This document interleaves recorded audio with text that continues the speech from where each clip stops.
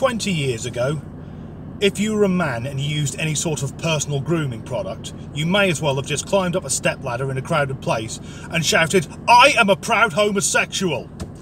Not that there's anything wrong with that. But times have moved on and now men's grooming products are everywhere, and to be honest, I use some as well. If I'm going for a night out, I will gel my beard into a point, mainly because it makes elderly Eastern European women cross themselves. But right now, for £12.50 in many British supermarkets, there is the personal grooming product none of us knew that we needed, because you can now buy penis cleaner. Yes, penis cleaner. Now, I'm aware that you use different products to clean different things.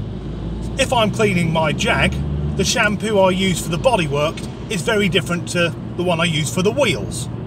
But what sort of colossal narcissist would it take to be having a shower and clean almost all of himself and then declare, "Now I need my special cleaner for my John Thomas"?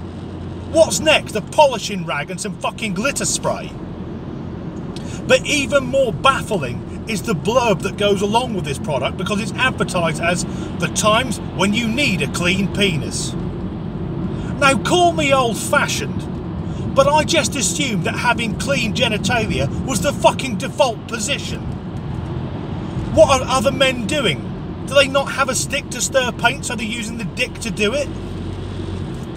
And then, with a horrible sense of morbid curiosity, I decided to see what other products the company that makes penis cleaner manufacture.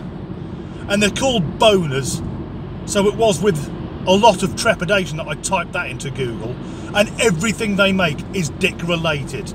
The first product that pops up is called masturbation gel. And that makes sense, because if you are buying penis cleaner, you will be a massive wanker. The sort of bloke that probably looks at himself in the mirror while he's tossing off, and then when he hits his vinegar stroke, shouts his own name. But this is also a cautionary tale, because I was looking up boner products last night, and as we know now, all of our devices are synced up, and the algorithms used for advertising are very intelligent. So today, every time I've checked my phone, the first advert that pops up is something to do with cocks. Mrs. Disgruntled is going to wonder what the fuck I've been doing. So I think now I'll go home, get some glue and some sequins, and make my bollocks into a pair of disco balls.